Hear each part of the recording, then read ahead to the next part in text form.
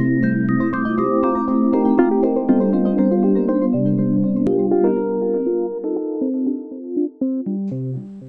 there, today's video is going to be about mitochondrial DNA. So mitochondrial DNA is what we use to trace the ancient female lineage. So your mother's mother's mother's mother, we can trace back by using the mitochondrial DNA. So what are mitochondria? Mitochondria are structures within the cell that take energy from food and develop it into a form that is useful for cells. Mitochondrial DNA itself codes for over 16,000 base pairs, which is 37 genes.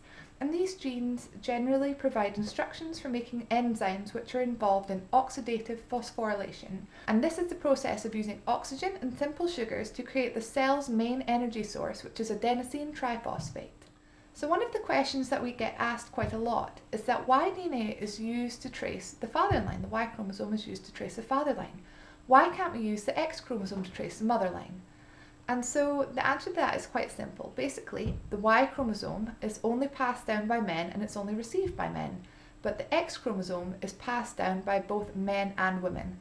So although men only receive one copy from their mothers, women receive one copy from their mothers and one copy from their fathers. So it would be impossible to trace a direct female line back by only using the X chromosome, which is why we use mitochondrial DNA. It's only passed down by women, but it can be received by both men and women. And so mitochondrial DNA is also inherited as a block, and this block of DNA contains many markers which can be used to trace your ancient female ancestry. Mitochondrial DNA is also particularly interesting because many women in history left their place of birth to find potential partners, so your mitochondrial DNA could come from the other side of the world. Thanks very much for listening today, and I hope you enjoyed it, and stay tuned for more videos on the genetics of ancestry testing.